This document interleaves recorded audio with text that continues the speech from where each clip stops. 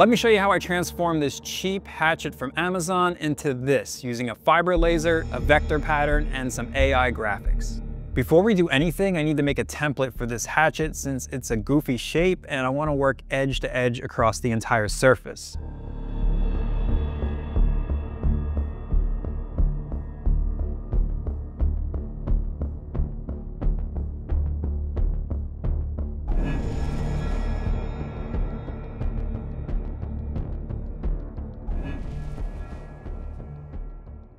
The template for this design will actually be two separate files because there are two separate horizontal planes. The axe body here is nice and flat, so we're going to use that as one file, but the blade here kind of curves and tapers down a little bit. I don't know how well you can see that on the camera. And because I want to do something special on the blade section, I'm going to be safe and design this as two separate files.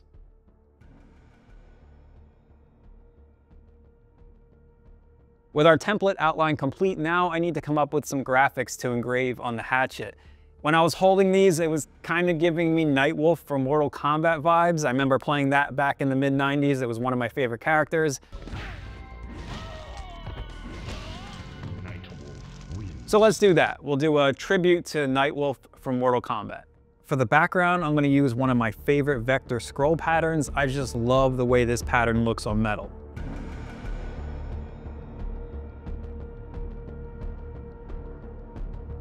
For my graphics, I'm going to use AI to generate some assets for me. I ran a couple of different prompts in Midjourney, but was struggling to find something that was speaking to me. I finally settled on the following prompt. Nightwolf from Mortal Kombat as a vector, black on white, wearing a bandana, not a hat. Looks more like the movie version of Nightwolf, but that's okay. I'll add his face paint later on in Illustrator. For my wolf graphic, I used the following prompt. A Roy Lichtenstein pop art comic book style drawing of a scary wolf running, simple, black and white, vector, black on white background. After log tracing the AI images into vector format, I spent some time blending them into the background pattern. I want to give it a more integrated feel as opposed to just stacking the graphics on top of the pattern and calling it a day.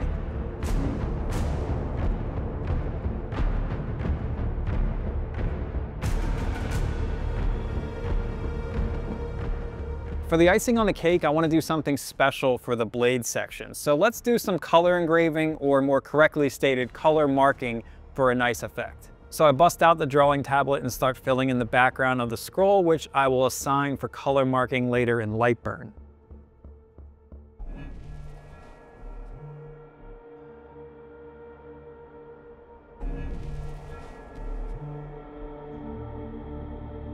Here's a look at our final artwork. We're ready to rock and roll.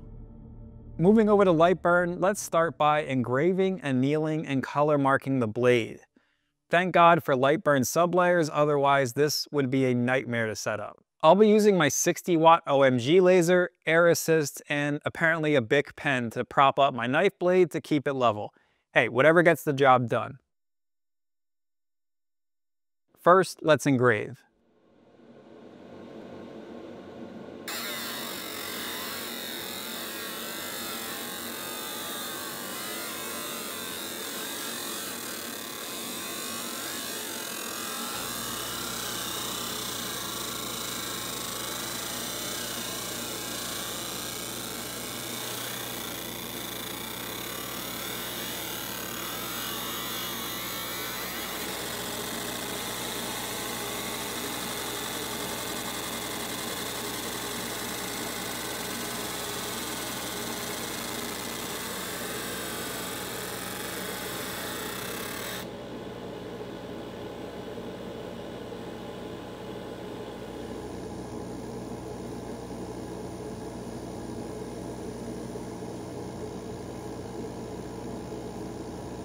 With the engraving done, now it's time to blacken the engraved area by annealing the metal. Annealing works by creating a chemical reaction on the surface of the metal. It's a really slow and boring process to watch. And not only that, my settings weren't completely dialed in here. I think it was a little bit too much power.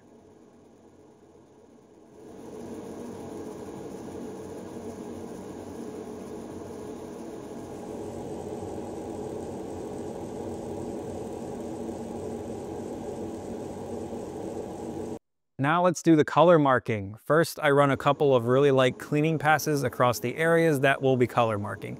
I want to remove any dust that may have landed on top of the surface.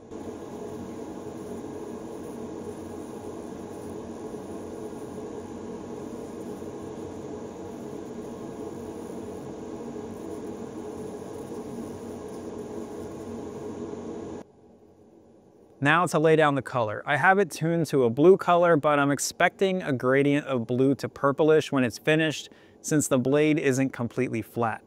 Having a MOPA fiber laser makes this much easier since I can change the Q pulse width in addition to the frequency. All done, and you can kind of see some of the color marking popping through, but it's still dirty and we'll need to clean this up later.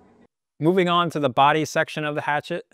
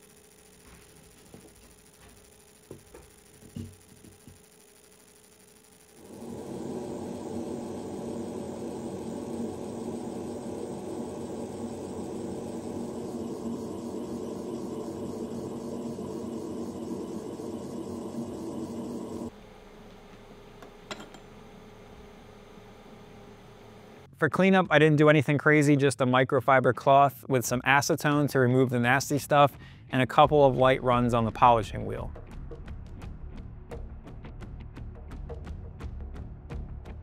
And here's a look at our finished hatchet. I'm super happy with how this came out, especially the color marking section, because that was a late addition and I didn't test it and I wasn't sure what was going to actually happen when I did it, but it looks like everything came together all right.